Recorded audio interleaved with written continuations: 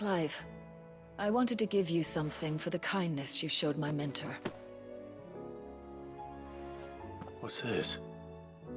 A chest of all the medicines you're ever likely to need.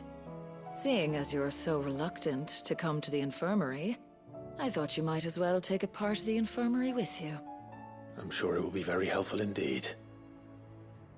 And Taya, try not to work too hard. And work Rodrigue all the harder, you mean? He's a quick study, but he's got a long way to go yet.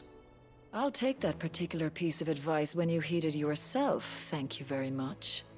Besides, who else is going to see that your brother takes his medicine? Who indeed?